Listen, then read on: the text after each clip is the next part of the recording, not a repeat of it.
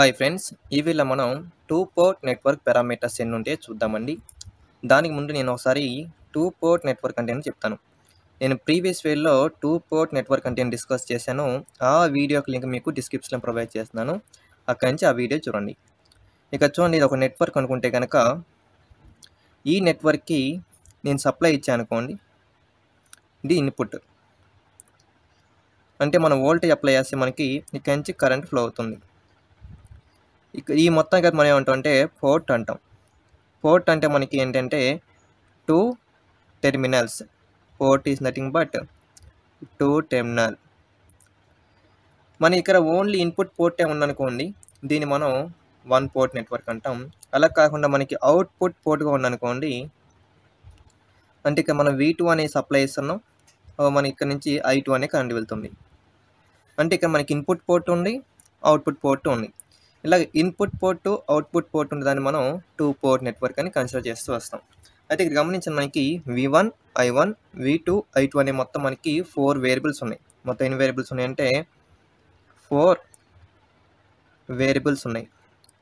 ఈ 4 వేరియబుల్స్లో మనం 2 వేరియబుల్స్ని ఇండిపెండెంట్గా కన్సిడర్ చేయొచ్చు, ఇంకో 2 వేరియబుల్స్ని మనం డిపెండెంట్గా కన్సిడర్ చేసుకోవచ్చు.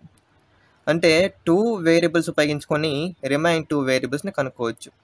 ఈ విధంగా మనం నెట్వర్క్ పారామీటర్స్ని డిస్కస్ చేసుకుంటూ వస్తాం. అంటే మొత్తం మనకి ఎన్ని వేరియబుల్స్ ఉన్నాయి? 4 వేరియబుల్స్ ఉన్నాయి. మనం ఎన్ని తీసుకోవచ్చు అంటే అట్లీస్ట్ 2 తీసుకుంటే మనకి రిమైన్ 2 పారామీటర్స్ కనుక్కోవచ్చు. కాబట్టి అంటే 4C2 రిలేషన్ ప్రకారం మనకి ఎన్ని పారామీటర్స్ వస్తాయంటే 4 × 3/2 × 1 ఈజ్ ఈక్వల్ టు 6. అంటే మొత్తం మనకి నెట్వర్క్ పారామీటర్స్ 6 ఉంటాయి. అంటే 6 టైప్స్ ఉంటాయి. ఆ 6 టైప్స్ ఎలా ఉంటాయి ఇప్పుడు 1 బై 1 డిస్కస్ చేస్తూ వద్దాం. ఫస్ట్ పారామీటర్ గురించి చెప్తున్నాను చూడండి ఒకసారి. ఈ ఫస్ట్ పారామీటర్ కోసం నేను ఒకసారి నెట్వర్క్ తీసుకుంటాను. ఈ నెట్వర్క్లో మనకి ఇన్పుట్ పోర్ట్, అవుట్పుట్ పోర్ట్ రెండు ఉంటాయి. సో ఇక మనకి ఇచ్చే సప్లై V1 అయితే మనకి అవుట్పుట్ పోర్ట్లో V2 ఉంటుంది. ఇక్కడ I1 ఉంటుంది, ఇక్కడ I2 కరెంట్ ఉంటుంది. అయితే మన కాన్సెప్ట్ ఏంటంటే ఒక రెండింటిని ఇండిపెండెంట్గా మెయింటైన్ చేసుకోవాలి, మిగతా రెండింటిని డిపెండెంట్గా మెయింటైన్ చేసుకుంటూ రావాలి. ఇక్కడ నేనేం చేస్తానంటే I1, I2ని ఇక్కడ I1 అండ్ I2ని ఇండిపెండెంట్ వేరియబుల్ తీసుకుంటాను. ఏ వేరియబుల్స్ కింద?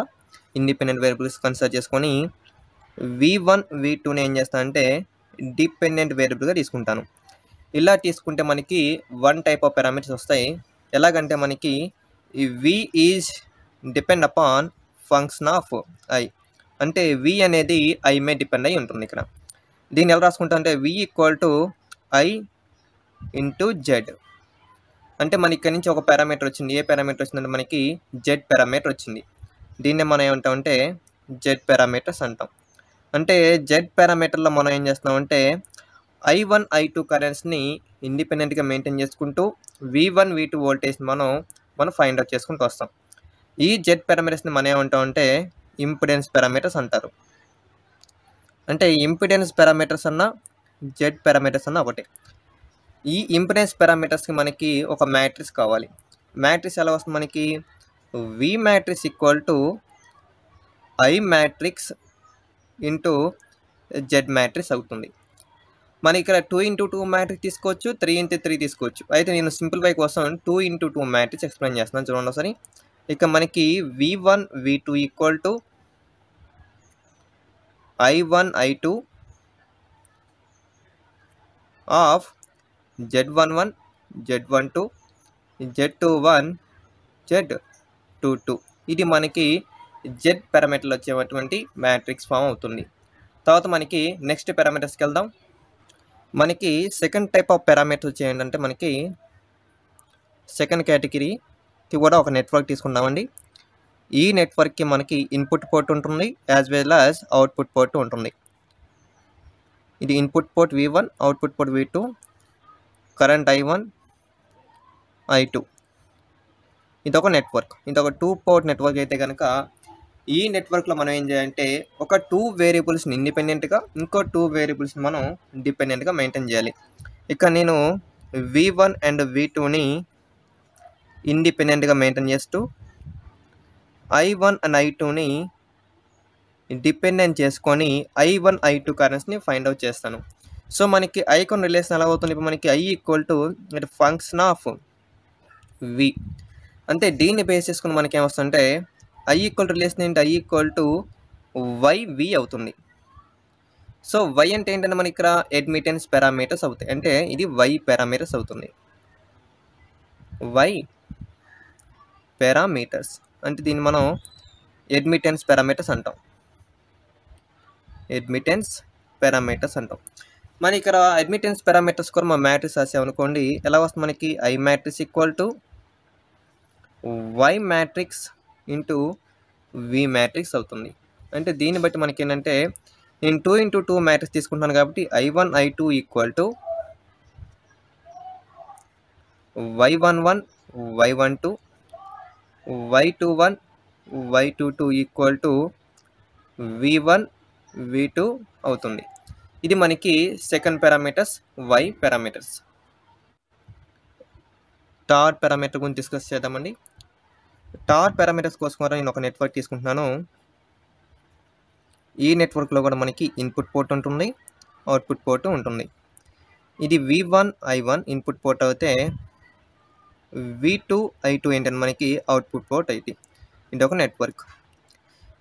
ఈ కేటగిరీని ఏం చేస్తానంటే V1ని I1ని అంటే ఇన్పుట్ పోర్ట్ని, ఈ ఇన్పుట్ పోర్ట్ నేను డిపెండెంట్గానే కన్సిడర్ చేస్తాను. డిపెండెంట్ అంటే V1 I1 అని డిపెండ్ అవుతున్నాయి. దేని డిపెండ్ అవుతున్నాయి అంటే మనకి ఇక్కడ V2 I2 అంటే అవుట్పుట్ పోర్ట్ మీద డిపెండ్ అయ్యి ఉన్నాయి. దేని మీద డిపెండ్ ఉన్నాయి, అవుట్పుట్ పోర్ట్. అంటే ఈ రెండు ఏమైతే మనకి ఇండిపెండెంట్ అవుతాయి. అంటే ఇక్కడ మనకి ఏమొస్తుంది, మనకి V1 I1 equal to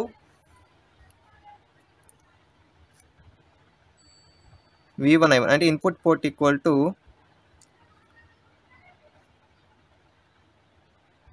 some parameters into output port.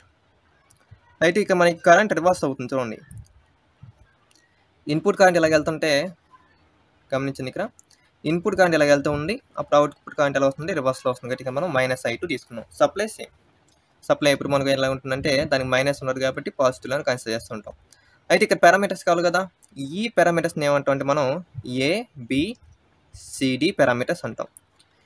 ABCD పారామీటర్స్కి ఇంకో పేరు పెట్టుకుంటాం అంటే మనం ట్రాన్స్మిషన్ పారామీటర్స్.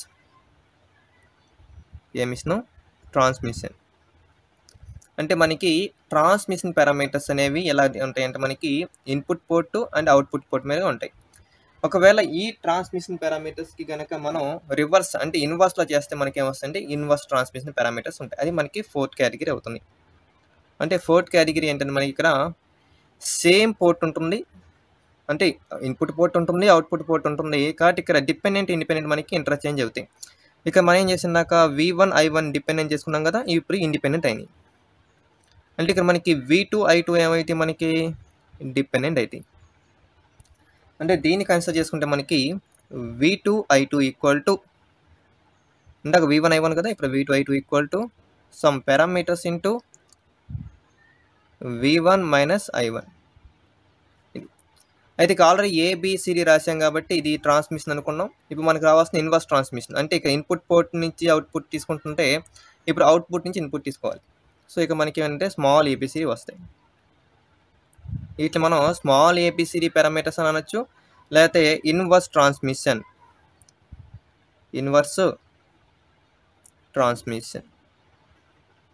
పారామీటర్స్ అని అనొచ్చు. ఇంకా మనకి 2 పారామీటర్స్ ఉంటాయి. ఆ 2 పారామీటర్స్ కూడా డిస్కస్ చేద్దామండి. మనకి 5th పారామీటర్స్ చూద్దాం.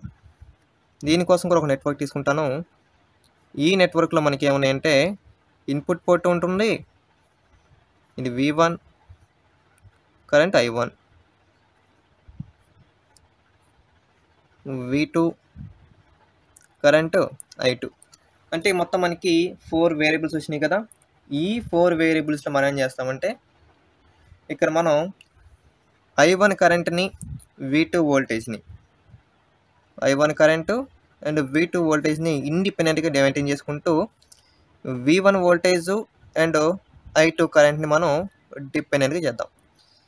ఈ విధంగా కూడా మనం ఏం చేస్తామంటే 2 పోర్ట్ నెట్వర్క్లో మనం పారామీటర్స్ ఫైండ్ అవుట్ చేయొచ్చు. అవి ఎలా ఉంటే చూద్దాం. ఇక మనకి ఎలా ఉంది, V1 I2 ఫైండ్ అవుట్ చేయాలి. సమ్ పారామీటర్స్ ఇంటూ ఏమొస్తుంది మనకి I1 V2 వచ్చింది. ఈ పారామీటర్స్ని మనం ఏ పారామీటర్స్ అంటాం అంటే హైబ్రిడ్ పారామీటర్స్ అంటాం. ఏంటంటే మనకి వచ్చింది హైబ్రిడ్ పారామీటర్స్ వస్తాయి. అంటే ఏంటంటే మనకి H11, H12, H21, H22 parameters వస్తాయి. ఇవి మనం హైబ్రిడ్ పారామీటర్స్. దీనికి రివర్స్లో ఏముంటాయంటే మనకి కండక్టెన్స్ పారామీటర్స్ ఉంటాయి. అంటే 60 పారామీటర్స్ అనేది దీనికి రివర్స్లో ఉంటుంది. అంటే ఇక మనం I1 V2ని ఇండిపెండెంట్గా మెయింటైన్ చేసాం కదా. అంటే ఇక్కడ I1 V2 ఏమైతే మనకి డిపెండెంట్ అయితే, అలాగే మనకి V1 I2 ఇక్కడ ఏమైంది మనకి ఇండిపెండెంట్ అయితే. అంటే దీంట్లో ఇండిపెండెంట్ ఇక డిపెండెంట్ అవుతుంది, ఇక డిపెండెంట్ ఇక ఇండిపెండెంట్ అవుతుంది. సేమ్ టు సేమ్ ఇక్కడ వచ్చి ఉండొచ్చు మనకి. ఇక ఇన్పుట్ ఏమో డిపెండెంట్ అయితే ఇక ఇన్పుట్ పోర్ట్ ఏమవుతుంది, ఇది మనకి ఇండిపెండెంట్ అయింది. అప్పుడు అవుట్పుట్ పోర్ట్ ఏమో డిపెండెంట్ అయింది. అంటే ఇక్కడ మనకి ఏమైంది రివర్స్, అంటే ఇన్వర్స్ అయింది కదా. సేమ్ టు సేమ్ ఇక్కడ అంటే హైబ్రిడ్కి ఇన్వర్స్లో ఎవరు ఉంటారంటే మనకి కండక్టెన్స్ పారామీటర్స్ ఉంటాయి. ఆ పారామీటర్స్ ఎలా ఉంటాయంటే మనకి చూద్దాం. ఇక్కడ మనం ఏం చేస్తున్నామంటే I1కి V2కి పారామీటర్స్ తీసుకుంటున్నాం.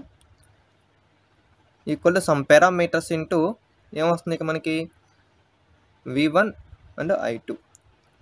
దీన్ని మనం ఏం పారామీటర్స్ అంటున్నాం, కండక్టెన్స్ పారామీటర్స్ అంటాం. కండక్టెన్స్ పారామీటర్స్ ఏంటవి అంటే G11, G12, G21, G22 అనేటువంటి పారామీటర్స్.